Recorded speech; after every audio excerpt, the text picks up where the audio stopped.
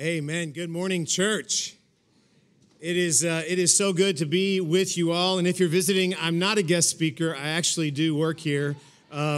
So excited to be with you all. And wow, I tell you, I don't know if I've ever gotten felt emotional about a Christmas song, but I did just then. Well, let's give a hand to our worship team. What a great job.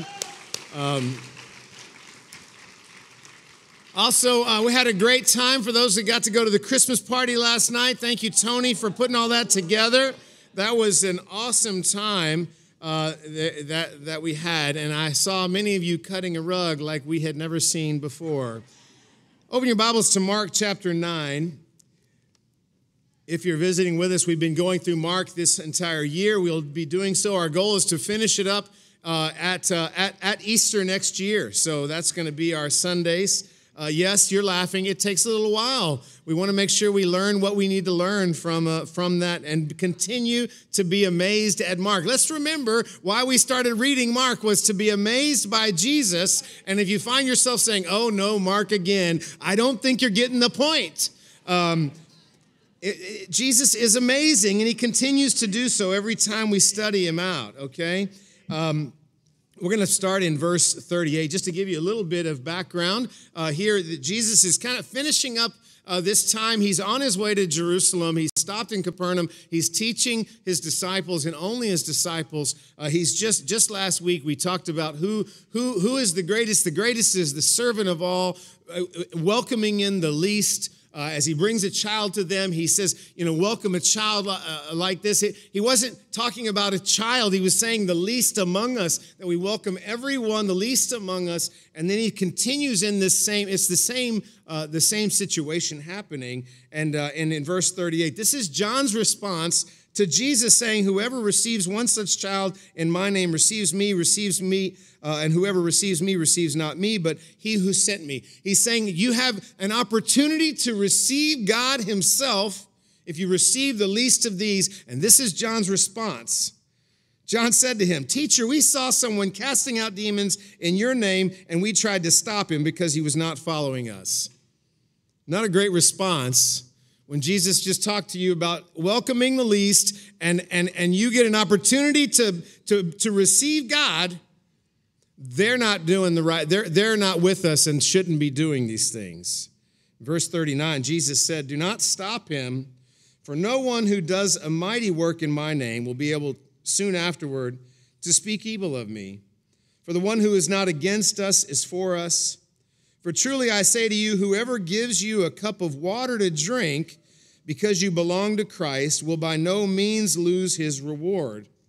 Whoever causes one of these little ones who believe in me to sin, it would be better for him if a great millstone were hung around his neck and he were thrown into the sea. And if your hand causes you to sin, cut it off. It is better for you to enter life crippled than with two hands to go into hell, to the unquenchable fire. And if your foot causes you to sin, cut it off. It is better for you to enter life lame than with 2 feet to be thrown into hell. And if your eye causes you to sin, tear it out. It is better for you to enter the kingdom of God with one eye than with 2 eyes to be thrown into hell, where their worm does not die and the fire is not quenched. For everyone will be salted with fire. Salt is good, but if the salt has lost its saltiness, how will you make it salty again? Have salt in yourselves and be at peace with one another." Let's pray together. God, we are so grateful for Jesus and his example and even the challenging things that he says. I pray that we are amazed at his willingness to speak truth to these men and to us. And God, I pray that you would be glorified by our worship of you today in this way as we study your word. In Jesus' name we pray, amen. Who here has a big Christmas meal planned? Anyone have a big Christmas meal planned? Everybody's done with Thanksgiving. Okay, so what if I told you at your Christmas meal, there is no salt allowed? Oh no. One kid over here said yes. Some of the older that need to stay away from salt are like, okay, I'll take it. But everybody else is like, no, that's not my Christmas. here Jesus finishes here.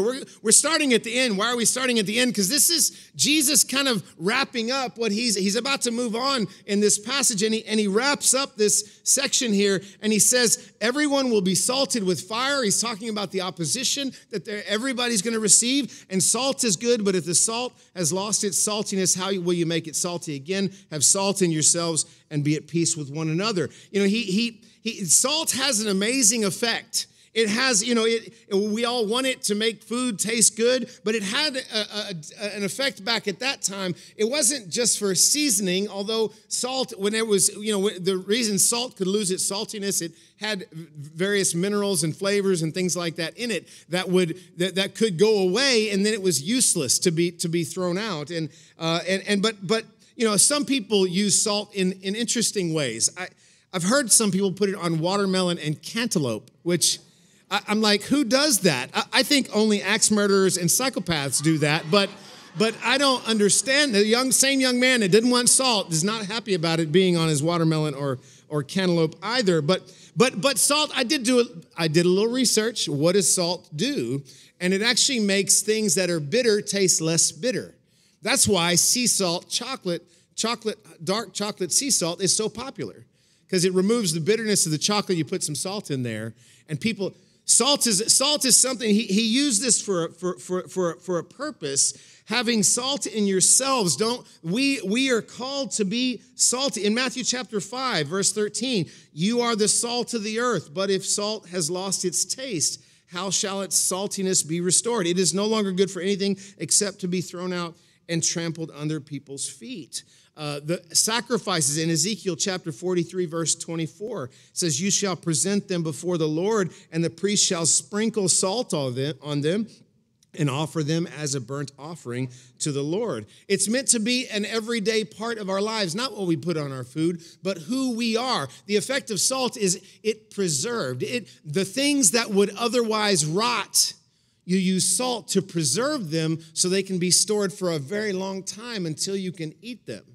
That's the effect that salt, that's the effect we are meant to have as followers of Jesus, to be preserving, to be flavoring and giving life to something that the world is dying. Everything is rotting. It's all going to die and burn, except the things that get preserved by salt, by us bringing Jesus and preserving that which might otherwise die.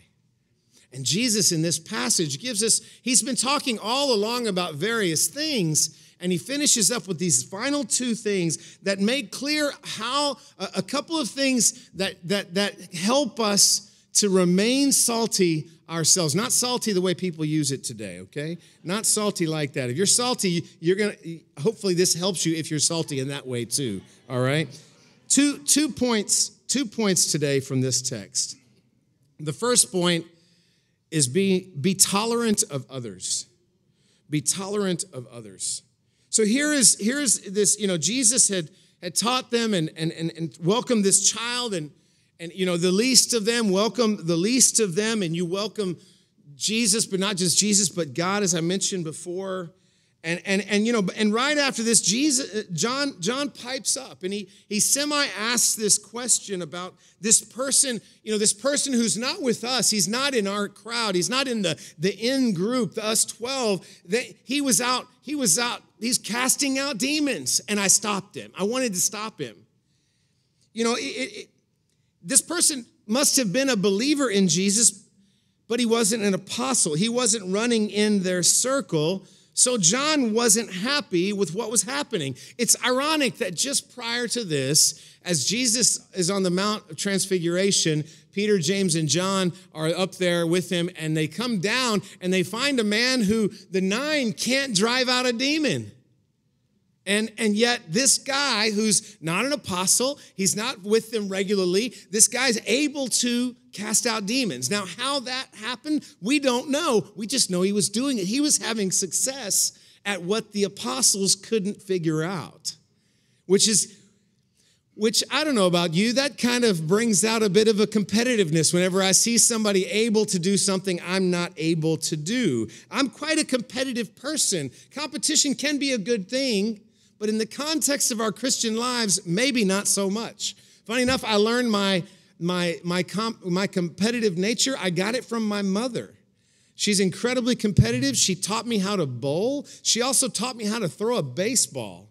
And I ended up actually playing catcher. I had quite the arm, but you know how I learned to throw like that? Is my mother and I played burnout.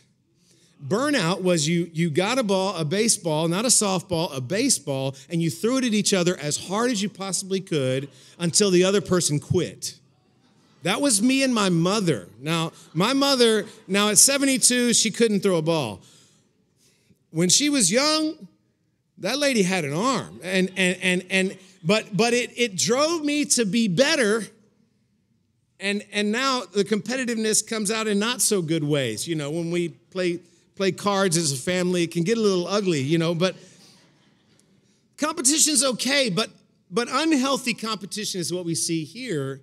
In John, he's shutting down the opportunity for somebody to have a demon cast out from them just because they weren't with him. They weren't in their circle, so stop doing that. Now, some of us might think, well, I wouldn't do that. Don't be so quick to say that. Because I think we can sometimes, be intolerant of people that might do things slightly different than we do it. We have circles, okay? That's true. We should all be one. Actually, I was talking to somebody just recently who said, I'm so glad to be in the in crowd. I thought, oh man. I feel like, okay, we gotta fix that. I don't want anybody to feel like they're on the outside of anything. Because this idea of being intolerant is not how Jesus was, except regarding sin, which we're going to talk about in the second point. Just give you a little preview there. But Jesus tells them clearly, if someone is not against me, they're for me. And this person was speaking for Jesus. And he was basically just saying, stop it, John. What's important is that Jesus is preached. That's what's important. How someone does it, it doesn't matter whether, and this happens. I sometimes see this happen whenever people have differing opinions about how to evangelize or how to do church or how to do, the only wrong way is don't do it. Everything else, man, is up for grabs. But don't claim your way is the best way and my way might be wrong. No. Is Jesus being preached? Okay, then let's do that. However you do it, knock your neighbor's doors or go to the 7-Eleven. I don't care. Neither does Jesus. It's when we get intolerant of each other and we begin to look down because we don't quite fit in some sort of, specific way of doing things. If you haven't noticed, we got to change the way we're doing things and not to change and give in to sin, not to change and compromise the truth of the Bible, but we do need to be tolerant of one another. By the way, he's talking about those in the church. He's talking about followers of Jesus. He's talking to a group of followers about other followers. He's actually not addressing the world. There's a couple of different instances actually that we see similar things in the Bible. Go and study them on your own. In Numbers chapter 11, verses 26 to 28, Joshua is indignant when these two guys, Eldad and Medad, they were prophesying in the camp, and Joshua goes to Moses and says, hey, these guys, they're not prophets. They shouldn't be doing this. And Moses' response in verse 29 of Numbers 11 says, Moses said to him, are you jealous for my sake? Would that all the Lord's people were prophets, that the Lord would put his spirit on them. Stop being judgmental. God would want everyone to prophesy. And similarly in John chapter 3, John the Baptist's disciples had done almost the same thing when they saw Jesus' star is rising and Jesus is baptizing. And in verse 26 of John 3, they came to John and said to him, Rabbi, that man who was with you on the other side of the Jordan, the one you testified about, well, he is baptizing and everyone is going to him. And John's response is, A person cannot receive even one thing unless it is given him from heaven. You yourselves bear me witness that I said, I'm not the Christ, but have been sent before him. The one who has the bride is the bridegroom. The friend of the bridegroom who stands and hears him rejoices greatly at the bridegroom's voice. Therefore, this joy of mine is now complete. He must increase, but I must decrease. Jesus, like Moses and like John the Baptist, refused to make them stop because good was being done. Lives were being changed. In fact, they encouraged anyone who spoke positively and wanted to pass Jesus around to continue doing so. What matters most is that Jesus is preached and lives are changed. When we hear of someone trying to get, trying something new to get Jesus to people, we should encourage it. We should go ahead. You go. Show us how it's done, and let's do something together. Let's be creative. Let's think outside of the box, because God doesn't work inside your box. God works inside His box. And when we try to say, no, it's mine, no, it's mine. No, you don't have the corner on that market. Neither did the apostles who walked with Jesus. Only Jesus has that right. It's so easy in our sinful nature to be like John, to be intolerant. Imagine how Jesus must feel with you and I. And all our flaws, the mistakes I've made in my leadership, when I've been harsh with people in my discipling of them, my mentoring, or if I've been harsh with my wife or with my children, or when I've been unloving or uncaring, when someone is hurting or insensitive, or I've not listened, or just not commended. I could just list all the things that I've done wrong, and yet I'm still here. Jesus has been tolerant with me. I think about all the ways I've failed as a Christian in 27 years, failed time and time again, and yet I'm still here. Praise God for that. What if Jesus treated people the way John treated this guy? What if Jesus treated us the way John treated this guy? Whoa, we'd be the woe is you. But that's not how it is. Jesus shows us grace. He is the model of tolerance of people, because they're people, they're souls. They need to be saved. They need to be changed. The Word of God does that. And as long as they're getting to hear the Word of God, that's what matters most. How tolerant of one another have we been?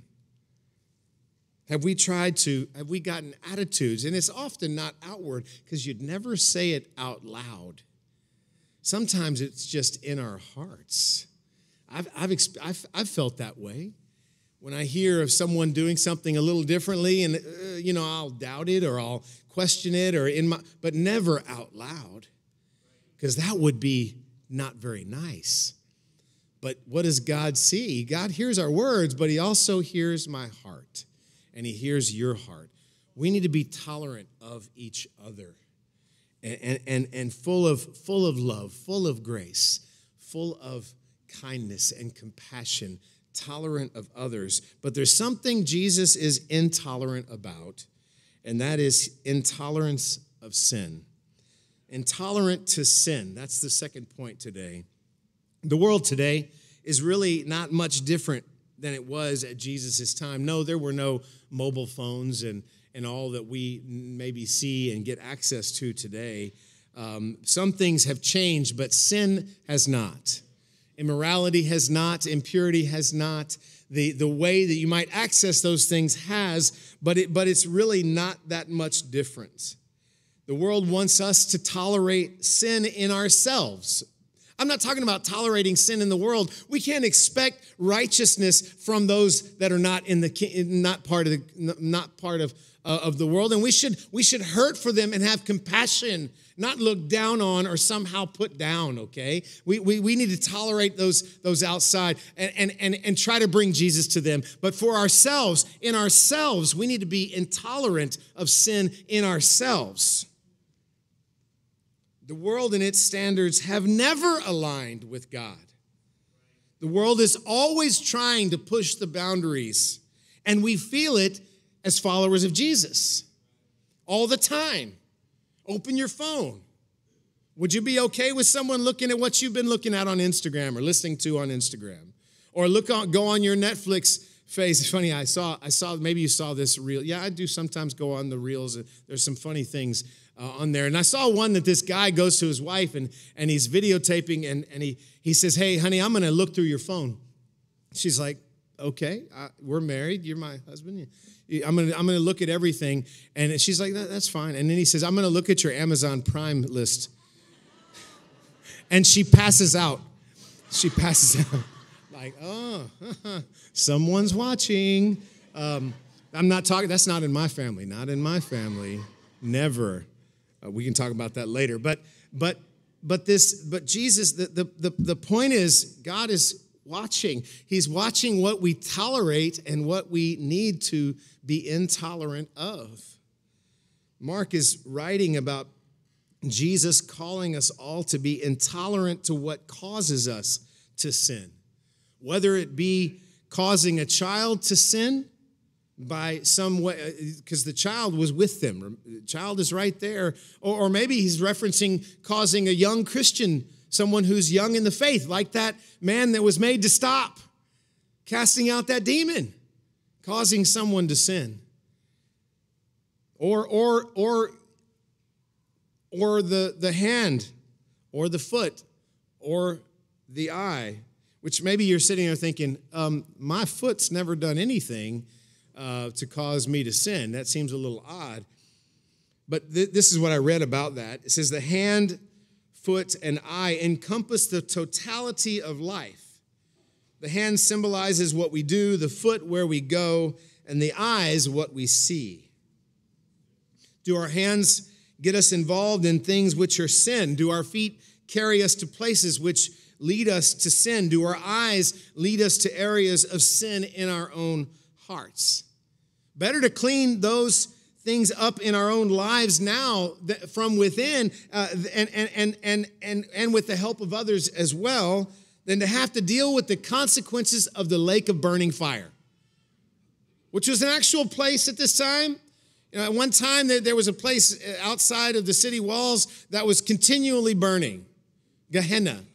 And that's what he's referencing here, that's the pain and suffering for eternity if we don't repent. Does that mean if we took this literally now, we would all be walking around with no hands and no feet and no eyes? Let's be honest. I don't think Jesus is saying that. Sadly, you can read some pretty gory history of some very devout people who actually did it. Cut off their hands and other things I won't mention here publicly, to the point that actually the church outlawed it. That's how, because people thought, I will be closer to Jesus if I do this. Don't do that, okay? Just in case let me say it again, don't do that. That's not what Jesus is saying. Jesus is saying, deal with the heart. Deal with the heart. And he takes this strong stand against sin, and that's why we need to take the same stand against sin. And he's directing these things in this section at the individual. He says, your hand, your foot, your eye. Mostly all singular in this case. He's not talking about all y'all dealing with it collectively. No, your hand, your foot, your eye. It's vital that we cut out sin within ourselves.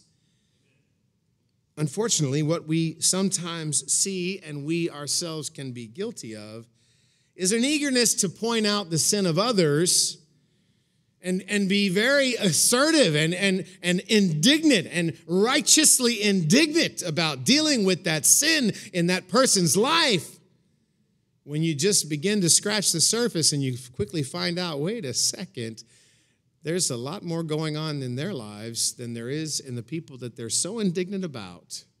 There's a scripture about that. We all know it in Matthew chapter 7. Why do you look at the speck that is in your brother's eye, but do not notice the log that is in your own eye? Or how can you say to your brother, let me take the speck out of your eye, and behold, the log is in your own eye? You hypocrite!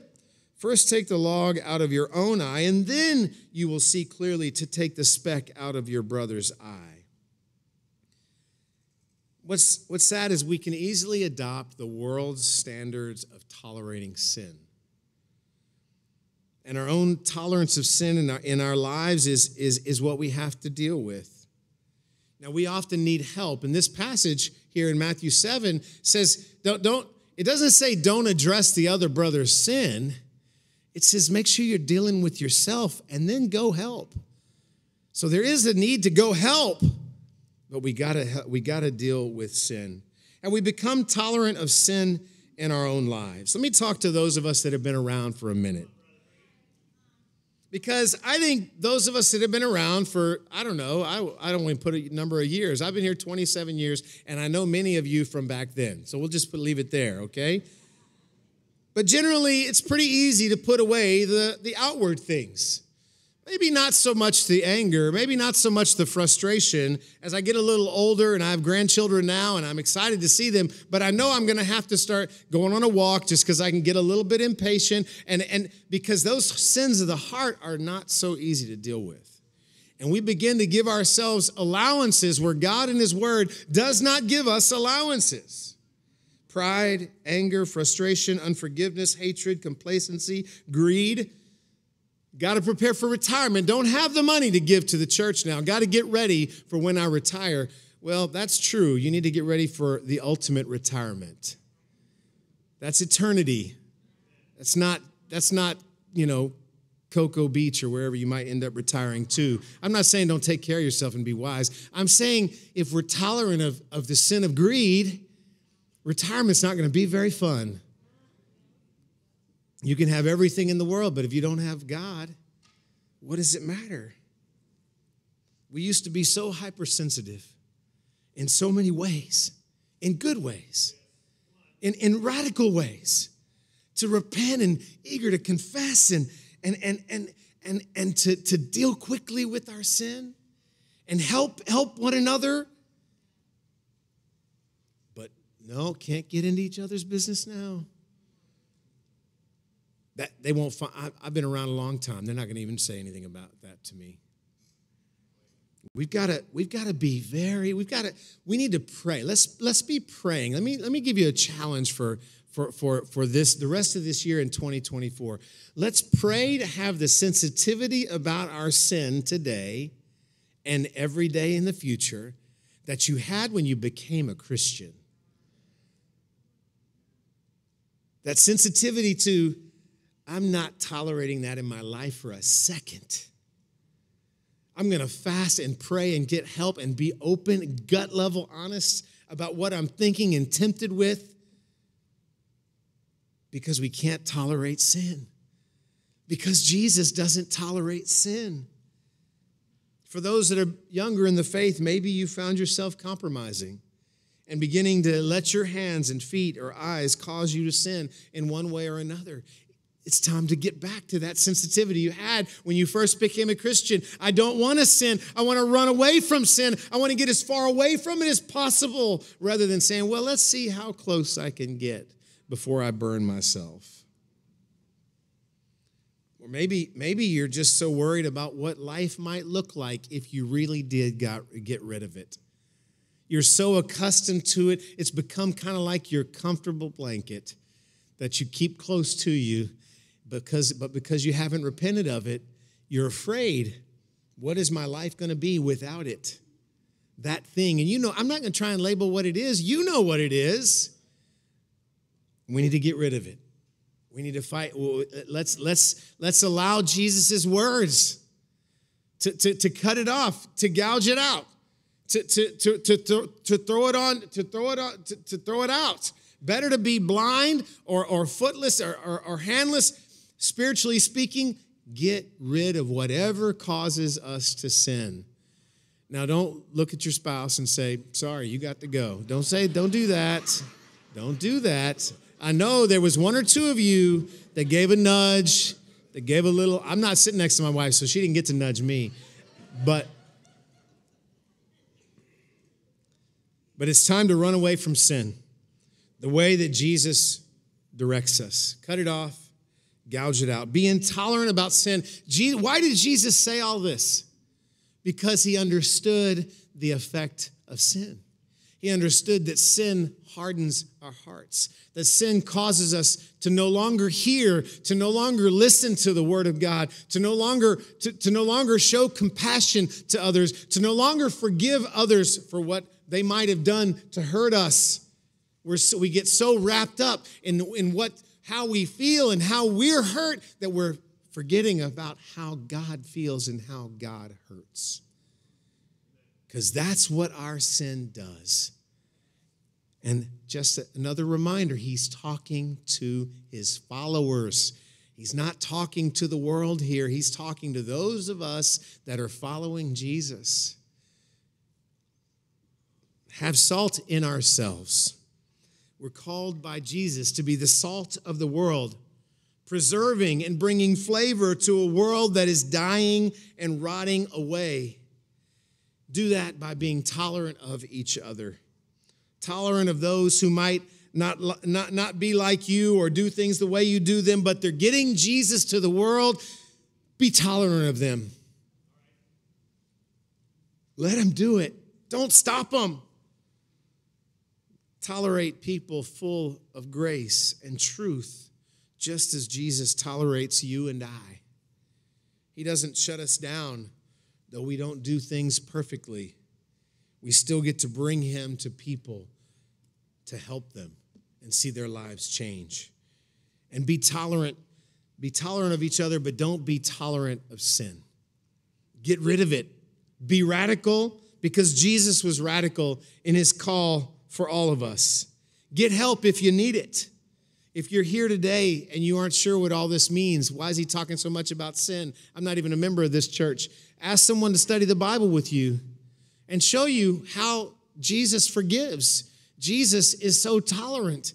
How Jesus wants you to get convicted about your sin so that you can repent and be baptized and have your sins washed away. That's the goal, so you can get to Jesus and have the ultimate of retirement in heaven.